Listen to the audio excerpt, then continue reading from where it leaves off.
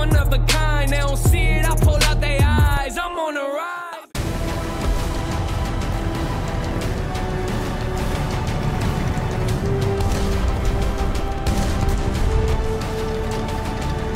Battle Pass Vehicles, Sholef V.1. Today we are showing the main tank reward for the new Battle Pass season, which is the Israeli Sholef featuring a 155mm gun mounted on a Merkava MBT chassis. Sholef, a premium tank destroyer for Israel at rank 4. Features: shells with a radio fuse, autoloader, large in size. Vehicle history. In 1980, a group of Israeli defense companies began developing a promising 155mm self-propelled gun on the chassis of the Merkava Mk.1 tank. As a result of this work, two vehicles were presented for testing, the Sholef 1 in 1982 with a 39 caliber gun, and Sholef 2 in 1987 with a long-barreled 52 caliber howitzer.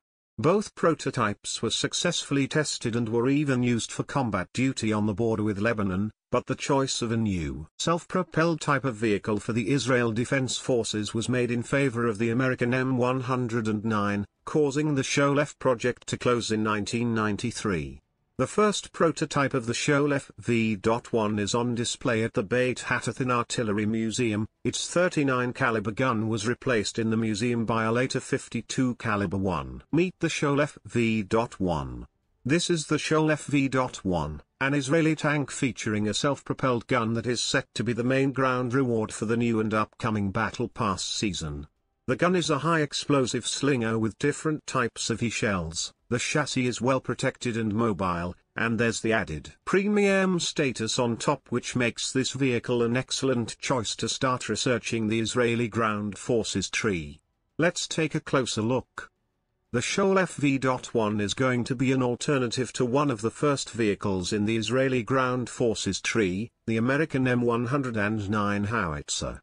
The Sholef V.1's gun is a 39 caliber long 155mm howitzer, which is housed in a turret with hydraulic guidance drives. This gun can fire three types of shells, the M107 from the M109, and two M401 shells with a contact and radio fuse. If you're accurate enough, you'll be able to hit helicopters or even aircraft with these shells.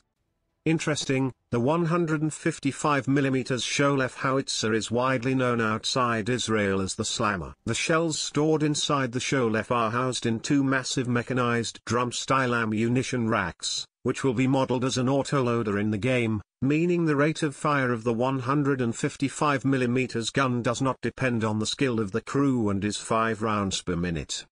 The chassis of the Sholef V.1 is from a modified Merkava Mk.1 tank.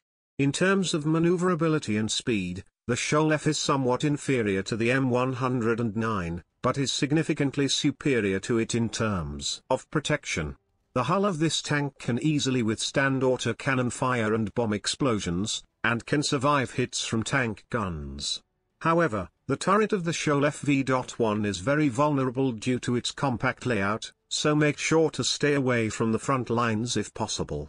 Unless you're feeling brave, you can get the Sholef V.1 for completing challenges in the new and upcoming Battle Pass season, starting July 24th, just by playing the game. We'll be publishing the main Battle Pass news article soon, so be sure to follow the news on our website. Until then, see you around.